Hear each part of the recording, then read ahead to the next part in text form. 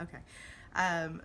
So my novel skill was knitting, and I had initially started out with the small needles and found that I was really having trouble maintaining that for any length of time because my hand would start to go numb, and I was doing pretty tight loops at the first, trying to get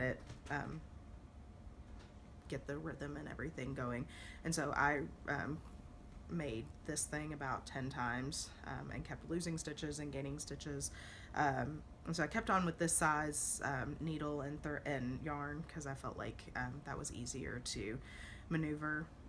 But like I said, I struggled with losing feeling in my fingers pretty quickly. So once I had mastered this and gotten comfortable with not losing stitches and not gaining stitches, I set that aside and went on to bigger needles and looked some information up online and found out that kind of a looser grasp is better. So I had worked on that and getting kind of a loose grasp going while I'm knitting, also using the bigger needles seems to help. So I'm able to do that for a longer period of time without feeling like I'm have to take so many breaks.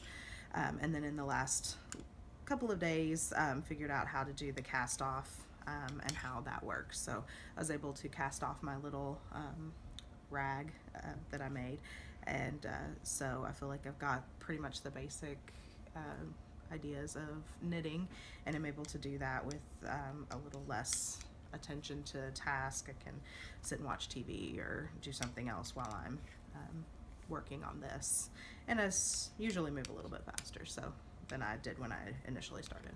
So